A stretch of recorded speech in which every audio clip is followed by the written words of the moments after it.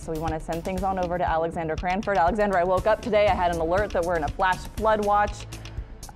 Rain is the last thing that we need right now, especially from this disturbance that you guys are monitoring. Yeah, and we are watching it, Jade, but it does look like it has overall a pretty low chance of actually developing. Wouldn't it be nice if we moved into this week and we just had nice dry air and everything quiet? But instead, we do have a couple of things to talk about. So this is that area, and we've been talking about it for a few days now. You can see it's 91L. That's just the area of investigation, and we're still just expecting a 30% chance of development. That's a low chance, and it does look like it will be moving off to the northeast, and you can see it eventually kind of bringing that slug of moisture we've been talking about. So we will have some higher rain chances over the next couple of days. And actually what we're seeing with it, of course, is that it's going to just really bring the tropical moisture, keeping our rain around really on through Wednesday. We'll say right now roughly a couple of inches of rain, could be a little bit more though.